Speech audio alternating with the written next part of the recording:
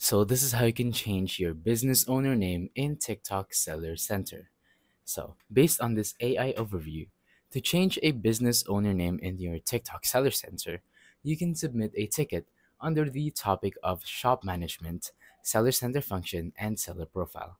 So you'd have to send a ticket just to change your business owner name because it's not going to be that easy. You can't just immediately change your name when you're selling a product because you have to go through different procedures. So you're gonna have to submit a ticket under seller profile so that they can review it and they can either accept your claim or deny it.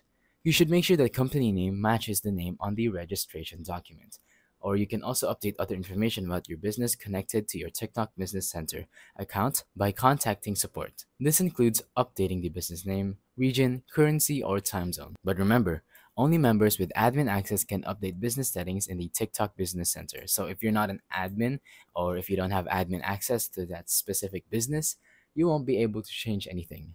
You can also manage user settings for TikTok per business, including email, address, phone number, and password. So if you want to access the user settings page, you can directly go to the URL ads.tiktok.com/ac/page/settings and then log into the TikTok Ads Manager and click your user profile in the upper right hand corner. So that's pretty much it for this AI overview. Thank you for watching.